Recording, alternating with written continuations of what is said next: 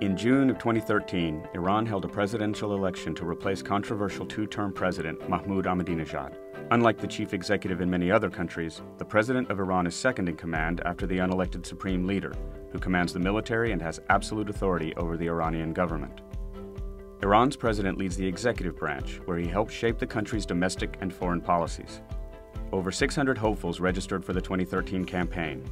8 were approved to run by the Council of Guardians. 2 dropped out, and 2 received less than 5% of the final vote and were not considered serious contenders for the presidency. Saeed Jalili, whose campaign slogan was Righteous Life, was the early frontrunner, based on his role as a lead nuclear negotiator. Mohammad Bakr Kalibaf, mayor of Tehran, took an early lead. Polls showed him at 39% as election day grew nearer. Former Revolutionary Guard commander Mohsen Rezai started out strong but lost votes after lukewarm performances during the presidential debates. Hassan Rouhani, a cleric and former nuclear negotiator, gained traction in the polls thanks to a daring campaign and key endorsements. After candidates criticized the regime's nuclear diplomacy in the third national debate, Rouhani's momentum began to build. As election day approached, he took the lead in national polls when undecided voters began moving to his camp.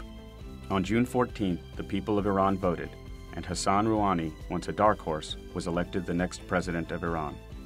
The new president has taken the reins of a government with a deeply troubled economy, thanks to sanctions over its nuclear program and a tense relationship with the West. The question is now, can Rouhani resolve the nuclear crisis and even change the nature of the U.S.-Iran relationship?